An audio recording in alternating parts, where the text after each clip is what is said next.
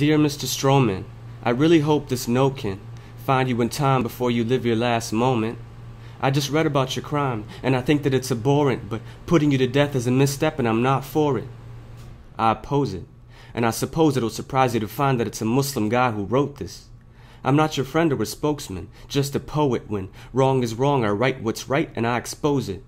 But know this, I've felt open hatred and closed fists at the hands of atrocious Islamophobe shit.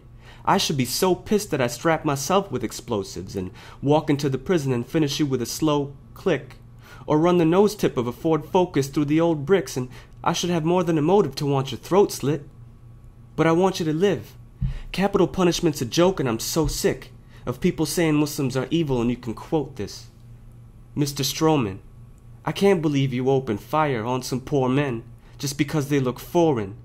How could you be so callous up in Dallas with your emotions? Ever since you chose to kill those guys, man, has it been pouring. The wind outside is blowing, stormy skies are forming, but you can't feel the forces of a storm from a coffin. And you can't hear the chorus of forgiveness from a forest of supporters of your life if your existence is aborted.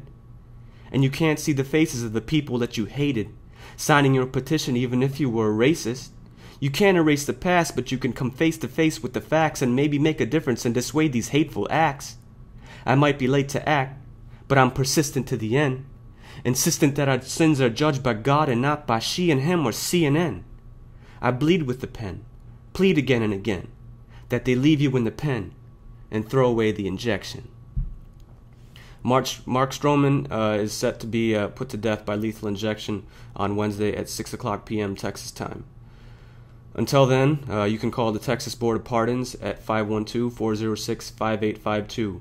I called earlier, and the man will take your statement, so make sure you tell him your whole story. Tell him that you're a Muslim, an Indian, a Pakistani, or even an American. Tell him your whole story. Recount any stories that you have with Islamophobia that you've dealt with in the past, or any racism. You can also call Governor Perry's office at 512-463-2000 or 512-463-1782. As of today, when I called, they were only taking tallies. But if you are of a particular race or religion, and you want to indicate that, just say next to the tally, note that I'm Muslim, or note that I'm Bengali or Indian or Pakistani. And hopefully we can make a difference. The death penalty is wrong. Any way you slice it, sign the petition and call the governor, and let's fight it.